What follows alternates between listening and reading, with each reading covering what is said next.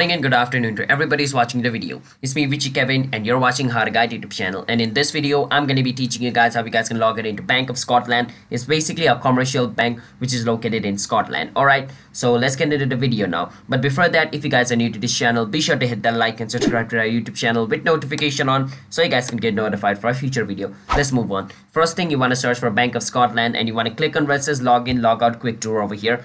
Once you click on it, it's going to take you to its official website. Alright, once you're over here, you want to click on where it says login now. Once you click on login now, it's going to ask you for your username. You want to fill up your username over here.